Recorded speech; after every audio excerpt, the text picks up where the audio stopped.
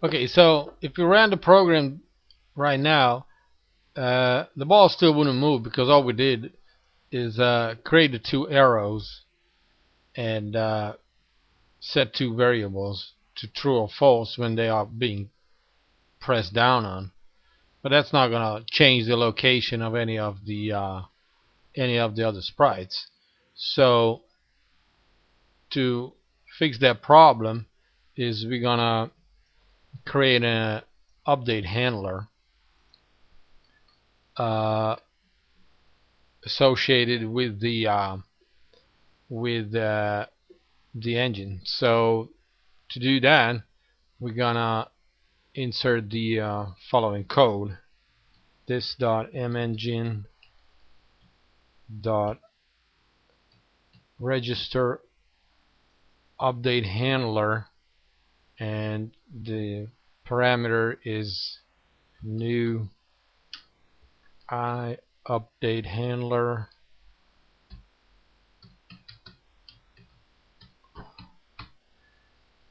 and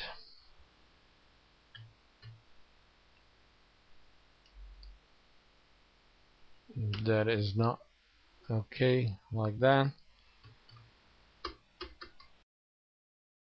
And we're gonna have to import that, and that requires us to implement some methods. And I'm gonna close this. Okay, I'm gonna knead it up a little bit.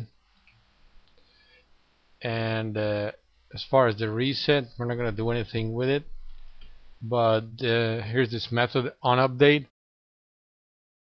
And this is basically, since we declared a fixed step engine up here, and we're gonna call it 30 times per second.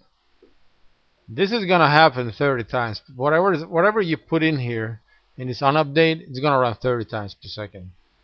So just, you might want to consider what you put in there. Don't, because it will run. But basically, we're just gonna put a if statement in it, and it's gonna be if,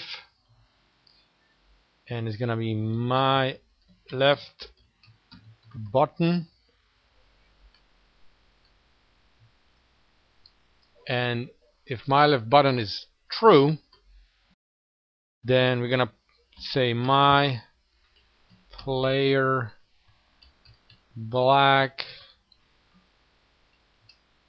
animated sprite, it's pretty long, dot set position. You can give it a shorter names. I just wanted to make sure that it's not confusing. Well, I hope it's not confusing. And it wants the location, so the new location. So it wants the two the X and Y position. So we're gonna do my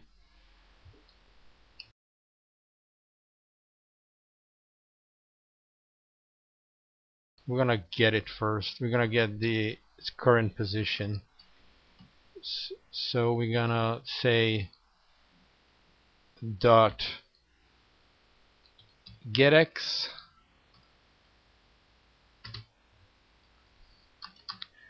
and if it's a left, it's gonna -5 it. It's gonna go 5 left, and the Y is just gonna go get Y. We're not gonna change the Y, so it's just gonna move left because we got its X and -5. It's just gonna move. Okay, so I'm gonna do the same thing with the red one. We're just gonna, oops, in the wrong key.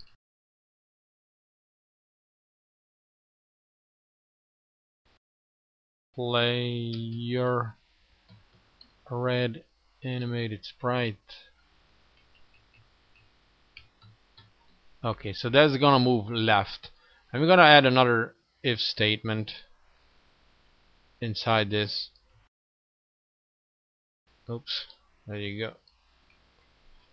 I'm gonna add another if statement, and that's gonna be the same thing. It's just the opposite.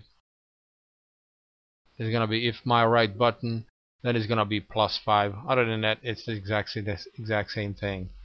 So this is gonna run 30 times per second, and it's gonna check if the left button is pressed, is being held down, and it's gonna move it to the left. And if it's the right button, then it's gonna move to the right. And that's pretty much it. So let's check the program and see what it does.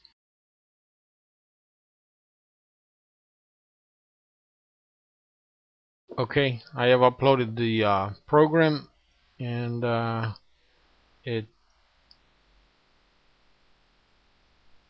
you can click on the ball and it moves left, right, and you can click on it, and it moves until you hold the button.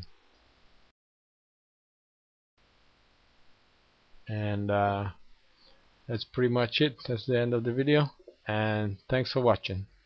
Bye.